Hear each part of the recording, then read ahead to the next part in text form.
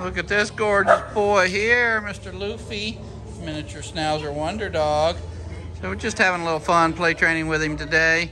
We're really working on getting more consistency of all the behaviors that he knows. So we've taught a lot of behaviors in a short period of time. Now we're working on sit stays and down stays and handling distractions. And of course he makes some mistakes, but they're all mistakes of effort. You know, he's never quitting on us and never wants to quit. He really puts the effort in.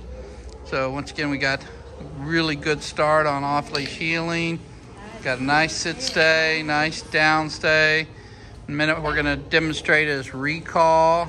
So we'll do a down stay and go across the room and holler for him.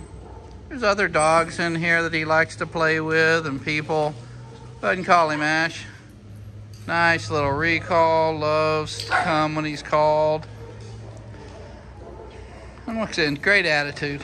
You know, we can always crank down a little harder, try to get, you know, a little bit more consistency from him, but we're really happy with the overall attitude.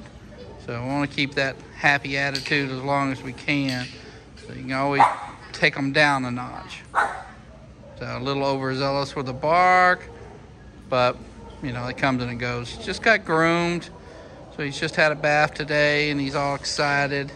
I mean, his little spa day experience, but that's okay. I want to shoot the little video so that you can see how wonderful he's doing.